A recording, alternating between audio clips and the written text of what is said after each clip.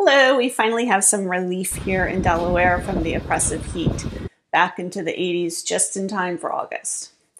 Wanted to share the latest national statistics with you that came from National Association of Realtors, Case Shiller, and Realtor.com. Keep in mind these are national statistics. So even though the market isn't moving as fast as it was a year ago, we're back to a more normal market, homes priced right are still selling quickly. For the category homes sold in less than 30 days, month over month, it's up 2.7%, but year over year, it's down over 13%. For home prices, there's still not quite enough inventory to keep up with the demand month over month, so it is up 1.3%. Year over year, it's down just a little bit, only 0.2%. As far as inventory goes, month over month, it's unchanged.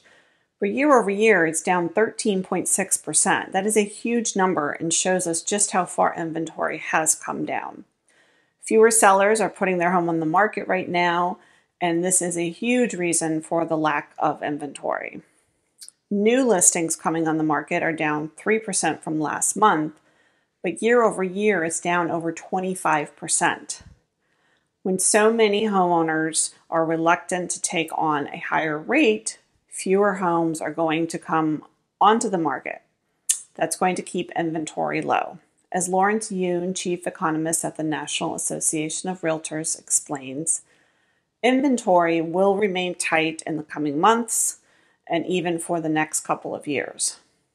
Some homeowners are just unwilling to trade up or trade down after locking into such historically low mortgage rates in the recent years. But don't let the challenges discourage you from finding your perfect home. Go live your life. Please love one another, be kind to one another, and take control of your search by teaming up with one of our local trusted professionals who know how to navigate these waters. Reach out to us today and let's get started on this exciting journey together to make you a local.